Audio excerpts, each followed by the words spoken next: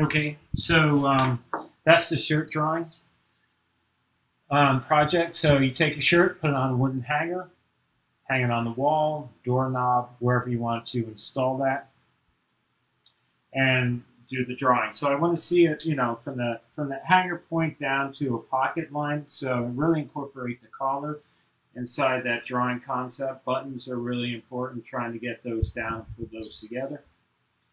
So this is the center line right through here, and your strong horizontal line is the rod, right, that supports it. That's mostly illuminated projecting through, coming into here. I can get a little bit more dark value change right behind here.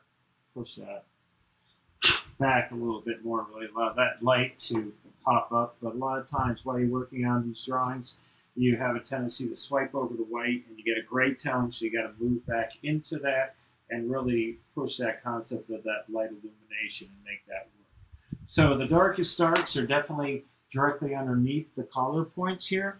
If you were looking at that here, if I was doing the drawing, that really drives that eye back here. And then coming back in through here, I would say, you could run that contour line, but definitely get that shadow to drop down just a little bit more. Really allows that collar to pop out pretty quickly. So that high contrast of light against shadow becomes really important with these drawings.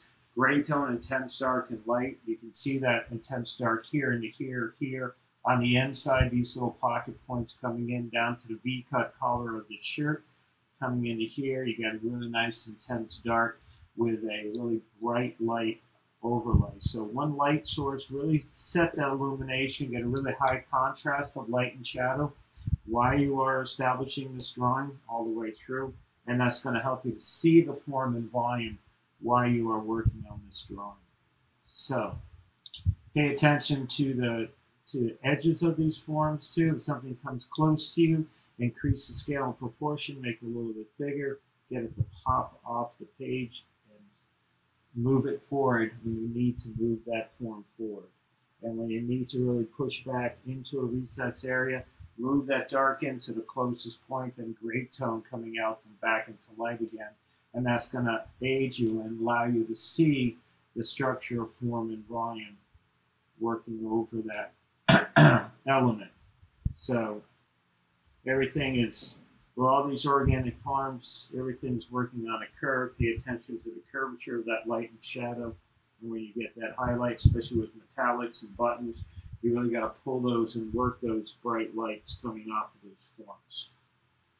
So if that's that structure, that center line coming down through, I can line everything up on center, strong horizontal. You can see that the collars line up here as well as here, and then the shoulder points coming in. So you got all these strong horizontals breaking through with the buttons. The pockets are cast set up on a diagonal here, and pay attention to the pitch of those forms. So when it comes to the folds and shadows, where they come in close to this form here, directly underneath an overlay of a form, that's where your darkest point is. Then pull it back into that gray tone and then border it with light, and it has a tendency to repeat itself all the way down.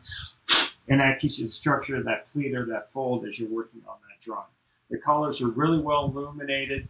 There was some value change up into here, but bright light coming off the top of that shoulder point here, and then also coming down into here and running that into there. All right, so pay attention to the undulation of the curvatures of the lapel, right, as you follow through on that. Work off of center and pick up on the diagonals, right? So if you hold your pencil up on the collar, you look at that, you hold it up, you bring it back to the page, it's the same. Hold your pencil up to the collar there, bring it back to the page, it's the same. On the shoulders, those give you this really nice strong diagonals. All vertical lines are relationship to the outer edge of the page, and all horizontal lines are relationship to the top and bottom of that page as you're working through the drawing.